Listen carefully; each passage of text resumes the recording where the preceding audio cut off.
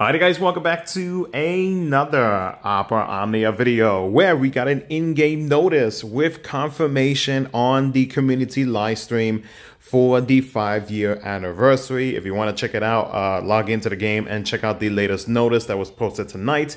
But the 5th anniversary is here. Join us for a very special 5-year anniversary for the City of Final Fantasy Opera Omnia this Friday at 1:30 Pacific Time or 4:30 Eastern Standard Time. So this stream will feature a preview of upcoming content, including the 5th anniversary campaign, as well as the reveal of the next global first. Now, that could technically mean anything. I'm still going to keep my expectations low on that. But if it is going to be the next global first, like maybe F4 and BT, like I mentioned in our video, then awesome. If not, if it's going to be like an event, I mean, you know, it is what it is. But of course, most of us would like to get either like a new character, or if not, a character that's already in the game to get an F4 and or a BT. So we'll see what's going to happen.